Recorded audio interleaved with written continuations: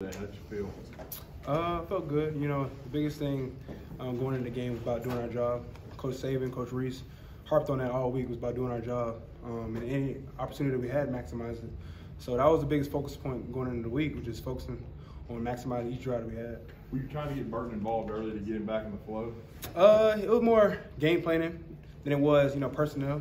It was just figuring out, hey, how we can stack these drives and keep leading our offense in a positive direction. But does that put you all in a pretty good move in the first play in the game? It's 56 and kind of gets you going?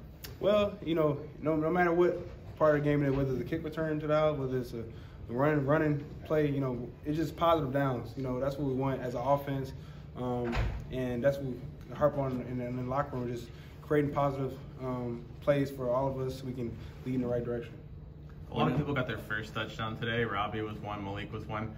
Those are kind of two unsung guys. How good was it to kind of be a part of that for them and get them their first touchdown? Oh yeah, that's all. You come to college football wanting to make explosive plays, want to make plays. So to see those guys have the opportunity to make plays, man, it's a great opportunity and it's a great feeling. When it's a non-conference opponent like this, how do you gauge your personal improvement and then team improvement in this kind of game? Yeah, no matter who the opponent is, it's all about doing your job and going 1-0. And I think the guys in the locker room do a great job at doing that because the biggest thing we have to do is surrender the outcome, but also focus on the task at hand. And I thought that our preparation throughout the week was really good this week, and we had to keep doing that moving forward. Coach Saban talked about one of the special things about Alabama is that the older guys bring the younger guys in. Who were some of these guys that were recognized today for Senior Day that kind of helped bring you in, and how have you seen leadership from these seniors overall this year? Yeah, I can't say one guy specifically. I can say that the collective whole, all the seniors did a great job, and juniors as well. Like, the upperclassmen did a really good job leading the guys. Coach Saban talks about player-led team. That's some things that we have in the locker room. I think that's allowing us to grow as a team. So we're constantly growing. We're constantly having leaders step up, and that's key for us. How big was it? You got off the fast start and didn't let up. I mean, I imagine even Coach Saban was pretty happy after this one. Yeah, biggest thing is take your foot off the gas. You got to keep going.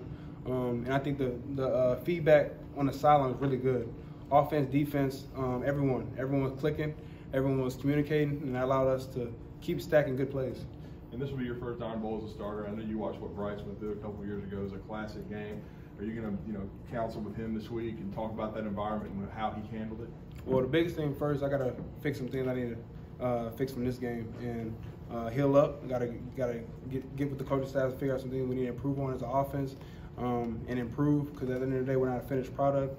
And biggest thing is, we're going to have this 24-hour rule, and you can't take any win for granted. So we're going to appreciate this win and focus on getting better. Ty Simpson came in the third quarter. What do you have to say about how he played today? Yeah, man, I'm happy for Ty to go in there and maximize his opportunity and have fun out there. That was huge. That was huge. And then also the other guys that was able to get in the game. So I think that was a really good moment for guys to have the opportunity to play football and have another opportunity. Did he get chewed out by Nick Saban after that big run with the fumble before the end zone? No, I don't know. Yeah, I don't know what happened. In a situation like that, do you give a guy a hard time, or do you pick him up, or what do you forget about that? Y'all see how fast he was running. That's right. He was moving. Yeah. Another guy who was moving today, explosive play, was Caleb Downs. What do you think about his punt return? Man, he can make plays. I was watching it in slow motion. I was like, oh man, this man about to house this thing. And that's exactly what he did. But nah, he's really talented, really good safety for us. And I'm just proud of his development and who he is. Anything else? When it's Auburn, isn't it really like a 12-hour rule? Is it always 24-hour rule?